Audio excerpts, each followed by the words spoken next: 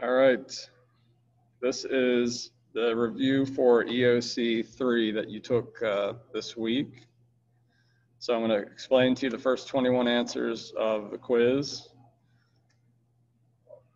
Share. We'll zoom in just a little bit. All right, so question 1. Remember, you've seen this question 3 times. Which of the following was the main reason for the rapid settlement of the Great Plains during the late 1800s?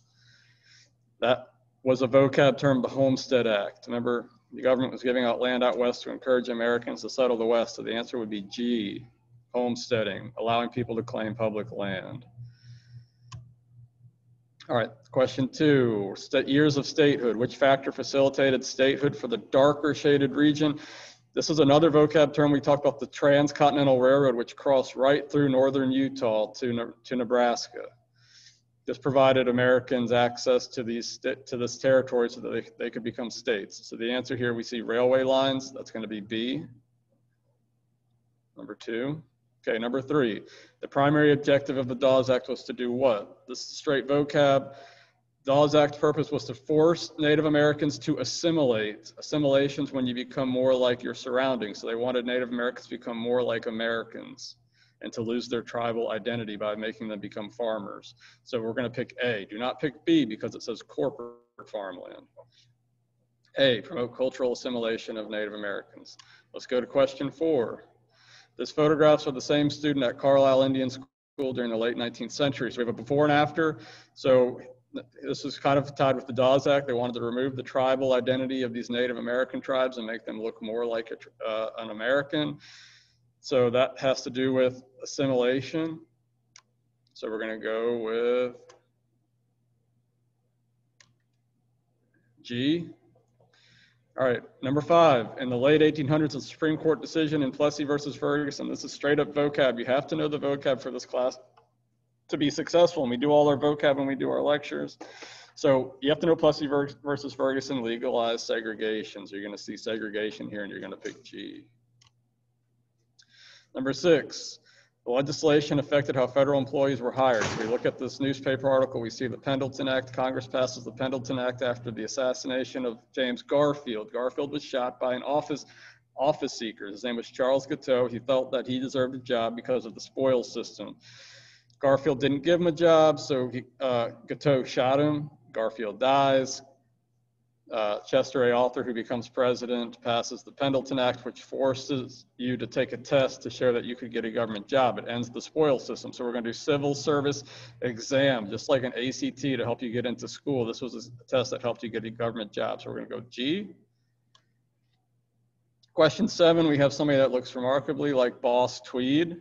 And it is Boss Tweed. We see down here at the bottom of the political cartoon, Boss Tweed is standing by a ballot box where you vote. So the question is, which concern is expressed in this Thomas Nast cartoon? Remember, Thomas Nast was the Republican cartoonist who was trying to take out Boss Tweed because he was corrupt and stealing millions of dollars from New York taxpayers. And Boss Tweed ran the political machine of New York City. So we're going to go D. Political machines manipulated people and committed fraud and encouraged people to vote for them by giving them jobs and spoil system stuff.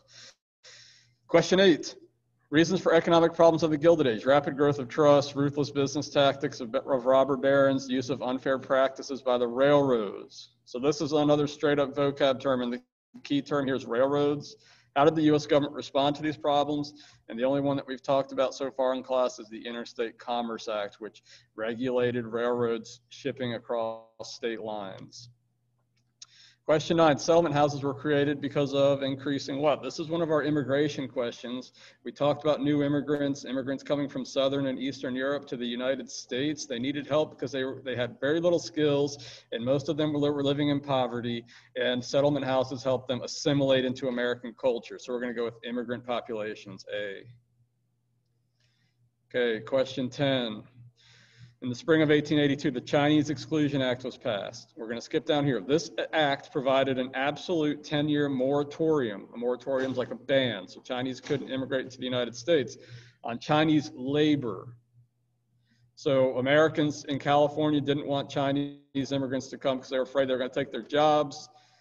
So we're going to go with H. They thought that this would reduce competition for U.S. jobs. keep Chinese out, there's more jobs available for Americans. Question 11, how did Jacob Riis and Jane Addams affect the lives of immigrants during the 20th century? Jacob Riis and Jane Addams were two early reformers of the Gilded Age who wanted to help those in need, and their focus was on the poor new immigrants coming into the country. So Jacob Riis took the photographs, Jane Addams built the settlement houses. The photographs helped expose the terrible living conditions of these immigrants, and Jane Addams and settlement houses helped provide educational and social opportunities to immigrants so they could assimilate. So we're going to go D. D. Question 12.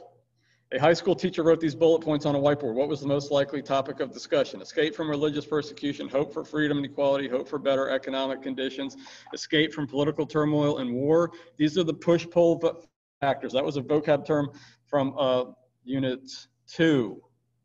These were the push and pull factors for new immigrants to come to the United States. So we're going to H, reasons for immigration. Question 13, we have a political cartoon. We have these well-to-do Americans, but their shadows are of their former immigrant past.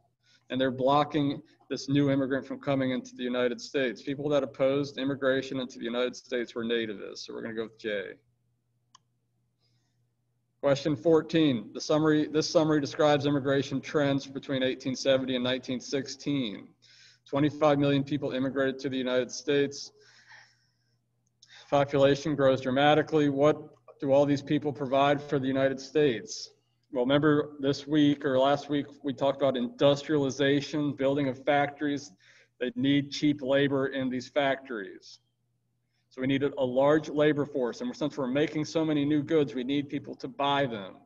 So they're also going to become consumers. If you're buying things, you're a consumer. All Americans are buying things. We're all consumers in this capitalist market system. So we're going to go with B.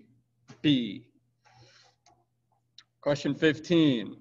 Use the list to answer the following question. Increase coal mining. Increase petroleum refining. So that's oil. Oil was being refined into kerosene for lamps by John D. Rockefeller. The development of the Bessemer process that helps us manufacture steel, and Thomas Edison invents the light bulb. What do these events on the list have in common? That's all tied to that word that's so important in our class, industrialization. So we're going to go with C. Question 16, we have Thomas Edison's electric lamp bulb patent. But the question is asking, how did the invention shown in this patent illustrate the effect on industry? That's all part of industrialization.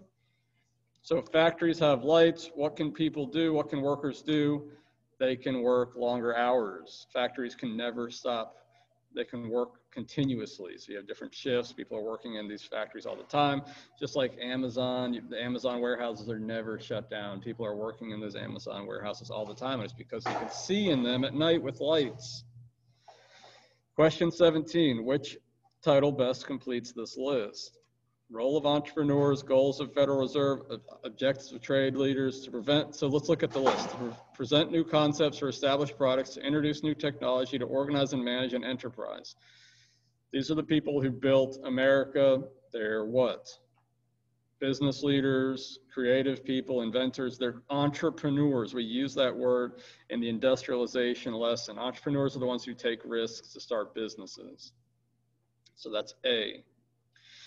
Okay, question 18. How did Andrew Carnegie contribute to civic and social life in the United States? Well, when we did our notes on Andrew Carnegie, when you did your 5 to 8 critical notes, hopefully you wrote that when he sold his steel company to J.P. Morgan, he became one of the richest people in the world, and he wanted to use his money to help American society. So when you use your money or you donate your money to charities or you build things for people using your money, that's called philanthropy. So Carnegie established philanthropic organizations. He built libraries. He built music centers, Carnegie Hall. Question 19, we have a graphic organizer. Reasons for movement to the cities in the early 1900s. So we have greater cultural experiences and entertainment, easier travel due to transportation advances, and why else? This all has to do with industrialization. What do cities have? Greater opportunities for employment, C. 19 is C. 20, second to last question. Historically, one of the most significant migrations of population, so movement of people, has been the movement of people from rural to urban. Rural is farm, urban is city. So why are people leaving the farms and moving to cities? What's in a city? We just saw that in the organizer: jobs, factories. So which factor was the primary reason for the shift of people leaving farms and moving to cities?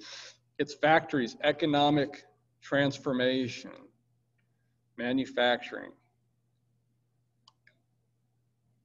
And our last question, railroads. This form of transportation helped create industrial centers. So these are the big factory complexes. We saw, Carnegie's steel plants in Pittsburgh. Let's take Carnegie's steel plants in Pittsburgh as an example. To make steel, you need iron ore. You need to heat the iron, so you need coal. So what are these things? They're getting them from the earth. They're raw materials. They're also called natural resources, and most of these factories were on the East Coast. So we're looking at D, transporting natural resources to Eastern factories. So the final question answer on your EOC 3 quiz is D, railroads. Railroads are so important in this class. We've talked about the transcontinental railroad. We've talked about railroads becoming too powerful. We're going to talk even more about railroad monopolies later in class. So that's the end of the review for the first 21 questions of the EOC quizzes that we've been taking. Have a good day.